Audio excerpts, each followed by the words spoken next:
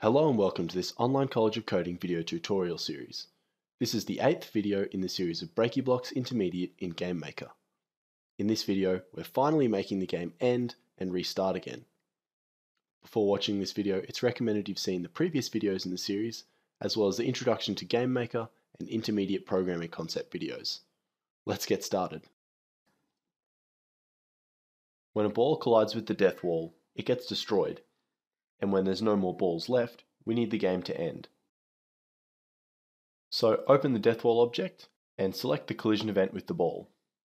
And drag in from the Control tab a test instance count action.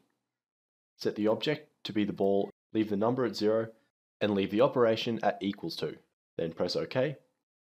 And drag in one each of these arrows.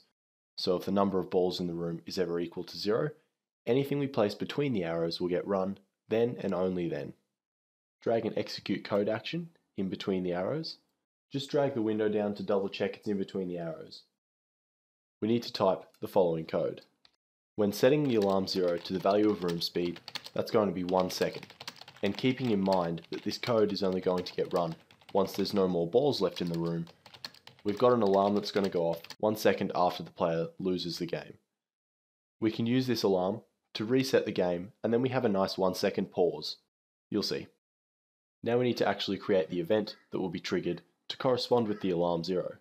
So click the Add Event button and select alarm 0.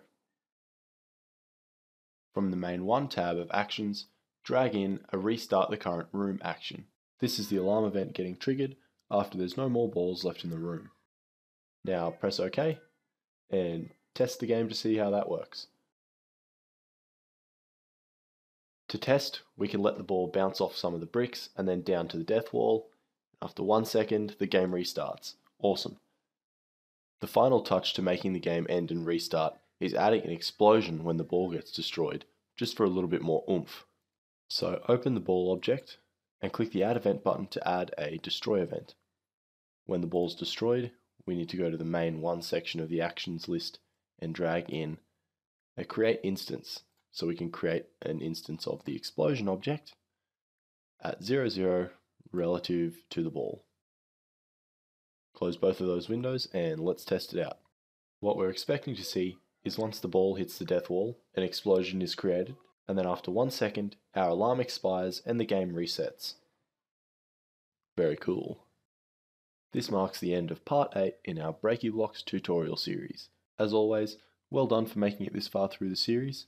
Stay tuned, I will see you in the next video.